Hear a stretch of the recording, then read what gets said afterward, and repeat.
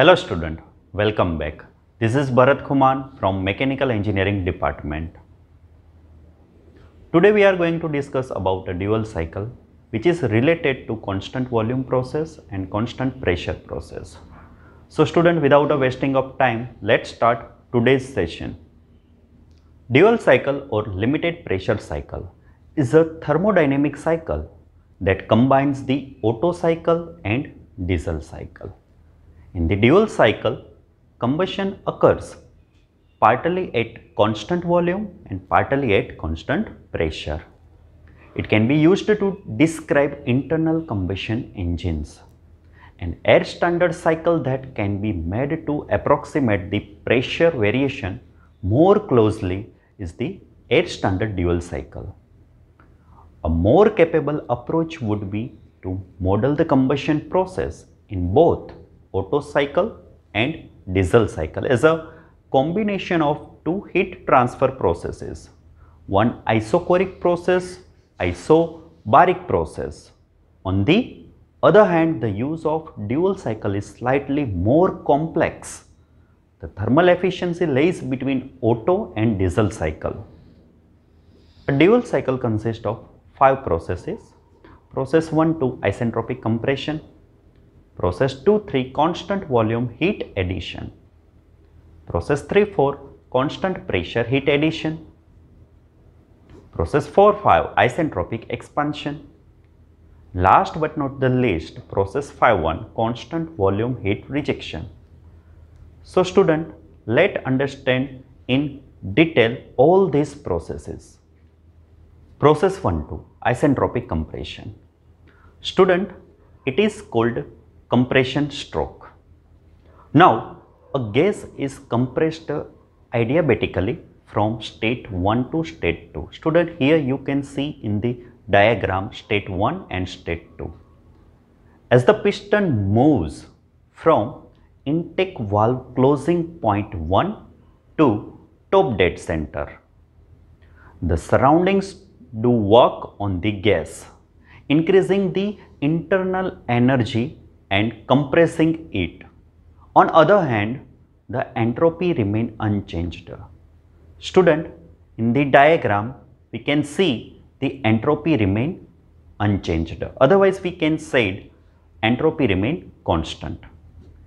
The changes in volumes and its ratio V1 by V2 is known as the compression ratio.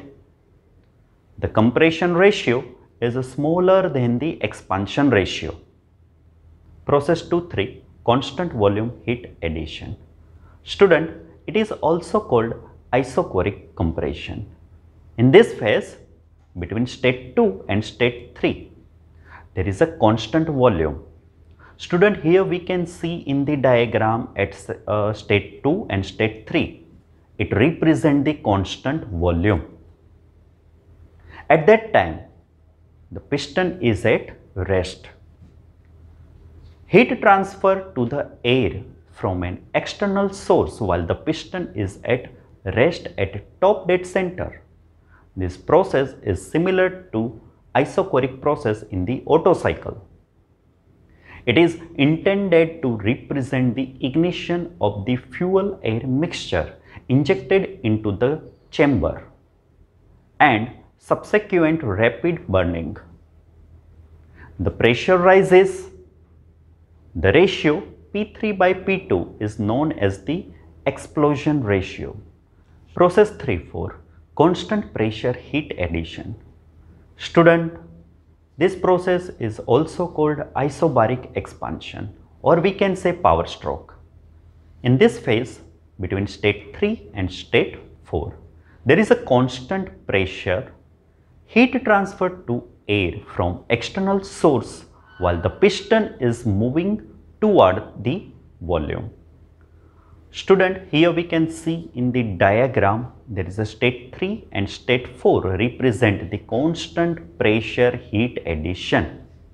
During the constant pressure process, energy enters the system as a heat and a part of work is done by moving piston. Process 4-5 isentropic expansion. It is a power stroke. The gas expands adiabatically from state 4 to state 5 as a piston moves from V to bottom dead center. Student, here we can see in the diagram there is a state 4 to state 5. It represents the isentropic expansion. The gas does work on the surroundings and loses an amount of internal energy equal to the work that leaves the system. Again, the entropy remains unchanged. Now student, let's understand about process 5.1, that is constant volume heat rejection. Student, it is a isochoric decompression, or we can say exhaust stroke. In this phase, the cycle complete by constant volume process in which heat is rejected from the air while the piston is at bottom dead center.